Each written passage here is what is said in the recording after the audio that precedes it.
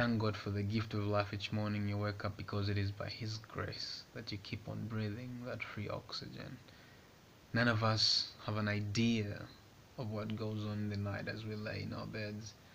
So we have to keep on learning, that it's by the grace of God. We have to keep on appreciating that God is the one that gives us the chance to keep on living. So in each and every day that we wake up, we have to realize and appreciate the grace of God, and just carry on the day with that gratitude in our hearts to say, it is by God that I'm living today.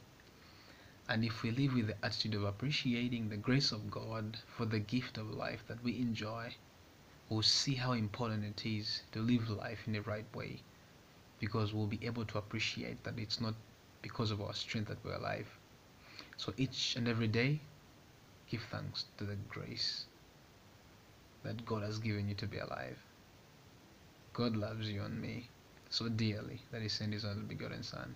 So be so grateful every day. And hey, just say, Lord, I thank you for the gift of life.